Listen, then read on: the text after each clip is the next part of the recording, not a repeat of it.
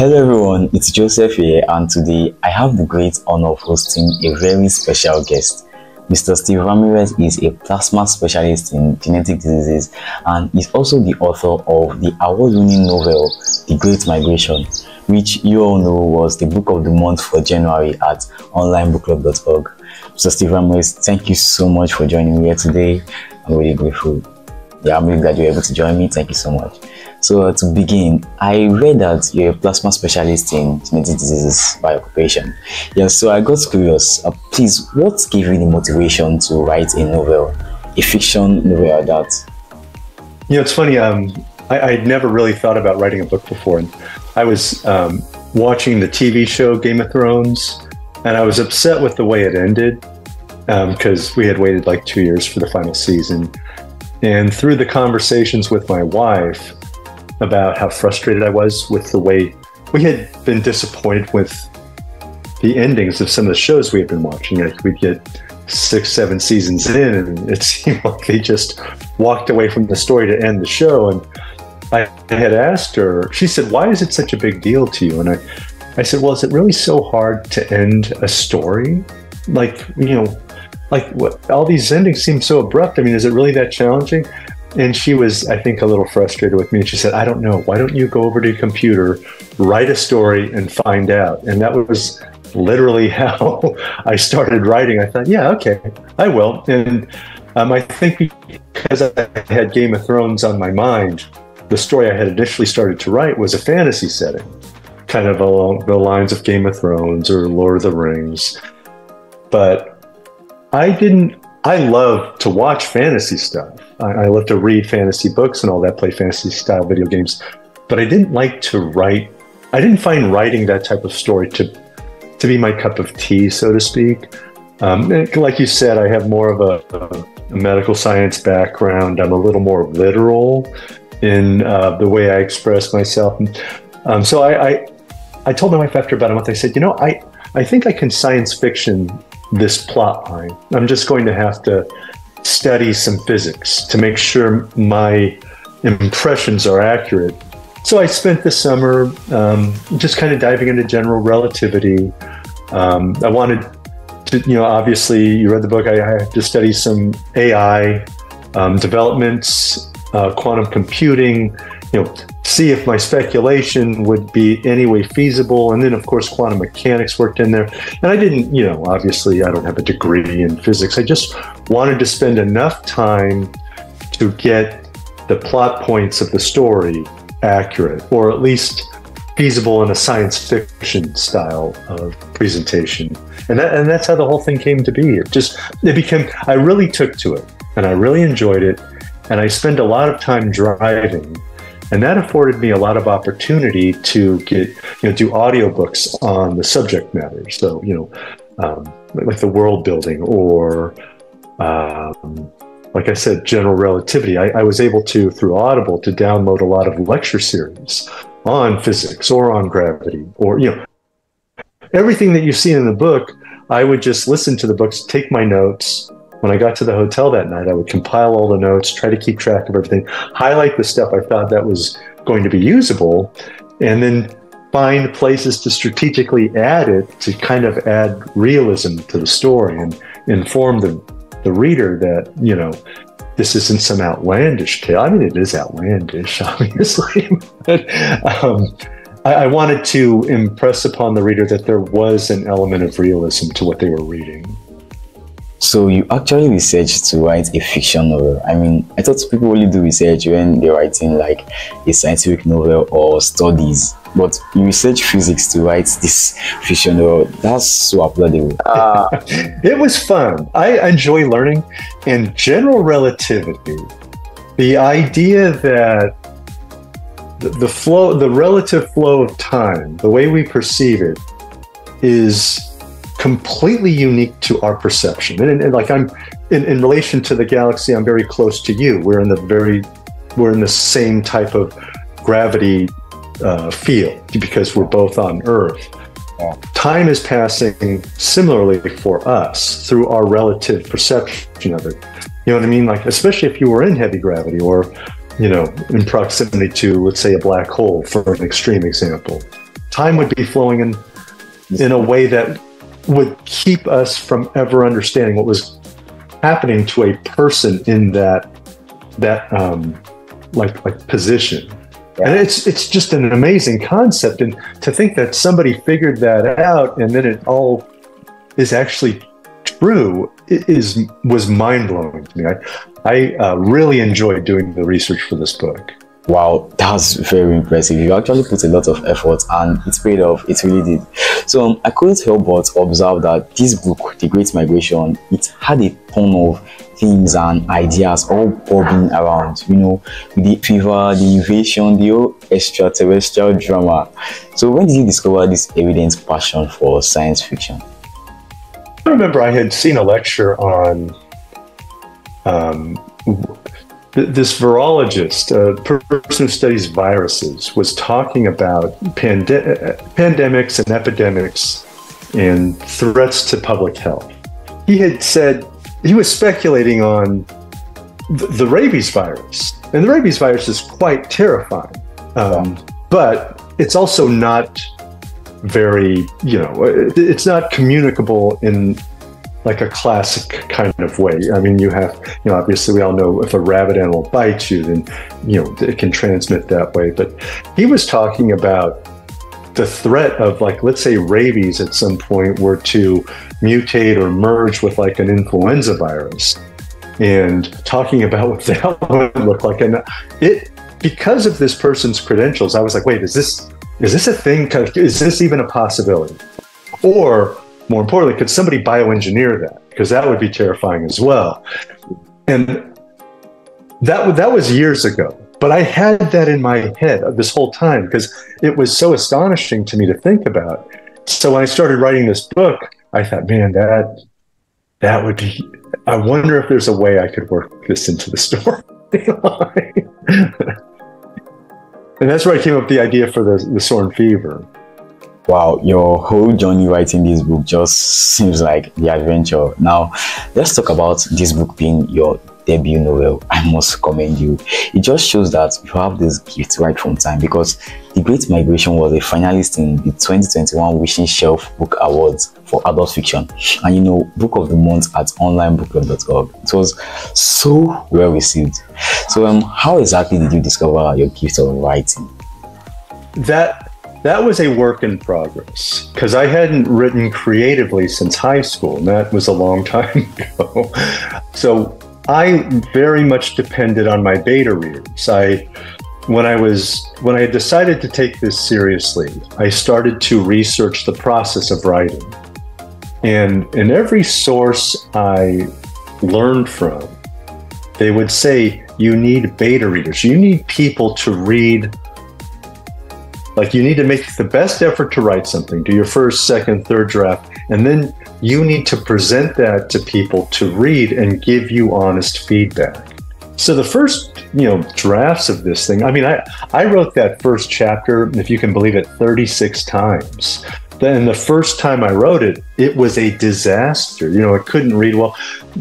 I didn't know what I was doing, but because I had such great beta readers and because I had so many of them, and they were very honest with me. And, it can be a little jarring at first because it's criticism, but it's necessary to get to the final product. And what I used was, and this wasn't something I came up with, it was advice from another information source, but they said, use the rule of threes. If you get enough beta readers, if you have 12 to 15, 20 people reading your material, then use the rule of threes, meaning if 3 people say the same thing, then accept that as truth. So if you have 3 people giving you the same negative feedback, regardless of how you feel about that particular part of the material, delete it, get it out of there, or change it drastically. If 3 people are saying something positive, regardless of how you feel about it, leave it in there. And that was a very functional way to get to a readable book without any writing experience, because it allows you to write the same thing over and over and over until you finally dial it in. And then those same beta readers, after going chapter by chapter, I would give them the first third of the book or the second third, or I would give them entire scenes like in Garden. And they would read those start to finish and they'd be like, yeah, that now it's starting to come together. And that was really, really, I mean, that takes a long time because, you know, people are giving you their time. You have to call them. You have to, you know, I found some questionnaires online that were very objective in their approach to the work. And they would either fill them out and send them to me, and then I'd call them and we would talk about it. The people that were extraordinarily busy would just fill them out and send them back to me with as many notes as they could give. But, you know, you got to work around everybody's schedule. And I think that was part of the reason there were many reasons the first book took so much longer than the second and third. But I worked on it. It was funny, I had intended to just work on it when I was in hotels because I travel a lot for work. And I ended up becoming kind of obsessed. And it was like every night, all the weekends, just going. It was a lot of fun, but my life got a little out of balance. So I'm continuing to write, but now I do it at a much more relaxed pace. I don't tell anybody what I'm working on specifically. And, you know, it will probably drastically extend my time to finish, but it will be funner because because I work full time, there was not a lot of room in my life for anything besides work and writing. You know what I mean? And I'm trying not to do that again because I'm married, and you know, you got to prioritize your marriage, your partner, and your life. And so it's a very nice thing to still do, but that's how the book came out at that level, because that book that you see has been rewritten many times. Joseph, those Garden chapters, like there's for the people that are watching that haven't read the book, there's the main story, and then about 100 pages in, we depart to a different area with different characters. It's almost like that's a story within a story. Joseph, I got to tell you, my original idea for this story was to there were characters in those Garden chapters that I had intended to escape that disaster and go on. And I thought that was my original idea for the book. But in writing to get there, the story had just taken on a life of its own. And then once I got to those chapters, even with the book, you know, those 100 pages prior to that being written, I had a very different intention for the ending of those chapters, and I just couldn't make it happen because I kept saying, well, that's not realistic. What's realistic is this. And the more realistic I stayed, the more my idea for those chapters fell apart. I'm like, I don't think I can write that. And I got to that final Garden chapter. I mean, I wrote that thing like 20 times. I could not get it to go any other way than the way it went. I'm like, well, I guess this is what's going to happen. And then I had to stop and think, okay, well, and luckily there was so much going on elsewhere that I didn't have a lot of trouble filling in the rest of the book. I think because that was the first book I'd ever written, I didn't realize how much space these storylines were going to take. I mean, that book could have easily been 1,000 pages. I mean, I cut out before I wrote the climax, I cut out like 120 pages. There was like another 10 named characters. There was a whole different storyline going on. It was just too much. You know, I was like, okay, this is overwhelming as it is. Because a lot of people are like, look, there's a lot of characters and there was a lot going on. And all I could think was, you should have seen that first draft. I mean, that book was bound to be 1,000 pages, and nobody's publishing a 1,000-page book from a first-time author. It's just too much. So I had to really start streamlining. And I think in a way, those Garden chapters ended up being a big blessing in that like you said, it's just a story within a story that kind of tells the reader about everything that's happening. So that's a Garden chapter. There were so many unexpected scenes that completely blew my mind. I'm not going to give any spoilers, but those chapters just threw me off. If you haven't read this book, I promise you need to check it out. Those scenes were just crazy. Now, I have another question. Your occupation as a plasma specialist. I've got an idea or two, but I would like to hear it from you. How did your studies in genetic diseases influence the plot of this novel? You're exactly right. And because the genetic disease that I work with is a very specific gene mutation. It's one gene, and it governs the production of a specific protein that helps protect our lungs. In a healthy person, it's a very important part of our immune system. But in the people that are deficient, they lack a layer of protection that will result in emphysema if they go untreated, regardless of if they smoke or not. You know, they just get it naturally. So in the industry, because that gene mutation is so specific, there's always talk about curing this disease at the genetic level. And there's new technology coming out and always being developed where we can edit. We're hoping someday to be able to effectively edit a person's genes, thereby curing genetic diseases like the one that I work in. So that's always a part of my reality. And, you know, we're always thinking, well, when is a realistic timeline? There's all these speculations, but anytime I go to a conference on this disease, that is a big topic of discussion. And it's not hard to think, geez, if someday we master these types of diseases that are very specific, it's only logical to think that genetic engineering will expand to, you know, enhance our health, make us more robust. In those books, you know, not to do any spoilers, but there's some speculation on, you know, how much genetic engineering has a place in this story and why there's such disparity between the Sorn and the humans.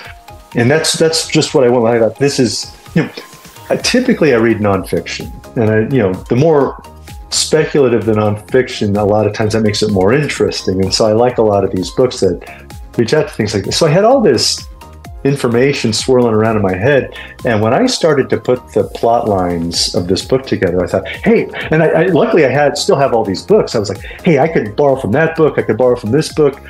But that's where a lot of those storylines came from, is, you know, like you said, in my world, we're talking very specific genes. There's just no way it doesn't expand beyond that at some point in time. They're just the scientists developing it, the doctors that will be utilizing it will continue to push it forward and see what its capacity to change human lives and, you know, agriculture. It seems like anything that has genes to think about, especially when you consider how quickly it's moving forward. Wow, it's been a great discussion, and sadly we only have a few minutes left. But before we go, I would like to ask for your advice to people who have this dream of writing, but their careers do not give them the liberty to create a masterpiece like you've done. So what would you say to people in this position? My advice is to do it. And I don't mean write a book. What I mean is start to write it. If you're feeling that way, you've probably got an idea or two in your head.